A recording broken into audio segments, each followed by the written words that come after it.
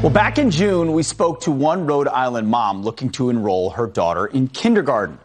But when she asked the school if its curriculum included lessons on gender theory or anti-racism, the school committee almost sued to stop her.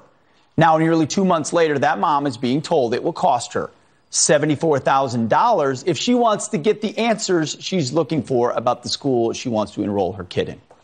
Nicole Solas joins me now, along with her lawyer, Director of National Litigation at the Goldwater Institute, John Riches. Thank you so much for being here. Nicole, first of all, thank you for coming back, for updating us on this story. So the premise is quite simple here. You want to know what theories and curriculum are being taught to your child. The school's saying not only can't you, but you've got to fight us for it. Now it's going to cost you. Exactly. And, at any point, the school can just decide to be transparent. They can send out an email to the whole community saying this is exactly what we're doing with critical race theory and gender theory. This is how we integrate these values into the classroom. They're perfectly capable of doing the right thing at any point, but instead they're constraining me to this very formal legal process. They're telling me that I have to pay thousands and thousands of dollars to get these answers. And it really raises the important question of, is public information really public when it costs $75,000 to access?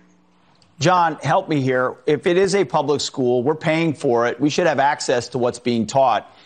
Yet, why would a parent have to pay $75,000? What are you helping with here?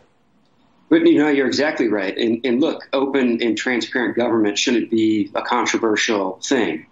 The school board here, rather than answer a parent's questions about what they're teaching her child, they're trying to put up roadblocks instead of being open and transparent. They're trying to avoid a parent's questions. But look, under the public records law, the presumption is that this information is public. They have to charge only reasonable fees. This is clearly not reasonable. So we're going to find ways to get these records, but frankly, it shouldn't be this difficult. Nicole, usually if you have nothing to hide, you don't hide it. So is your suspicion that they do have something to hide on gender theory or critical race theory? Yes, because again, they can just answer my question. I initially started out this process by just asking them. I emailed many people in my school district asking what they're doing, and instead of just directly answering me, they said to use the Public Records Act, which now I understand is really a way to evade my questions and not answer them in good faith. So it's really disappointing. I understand now why a lot of parents don't engage my school district, because it's very expensive to do so, and you just end up being ignored, bullied, and evaded. Absolutely. John Riches, real quick, what recourse, what's your next step to get these answers?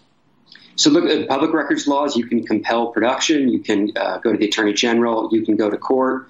Nicole's going to get this information. She's standing up. She's not going to be intimidated. And the public's going to learn what this school's teaching. Well, Nicole and John, thank you for what you're doing. Bring it back to us when you find out what they are teaching. We want to continue on this story. Thank you both. God bless you. Thank you. By the way, we reached out to the South Kingston School District for a statement. And just like they did to Rachel, they have declined to comment.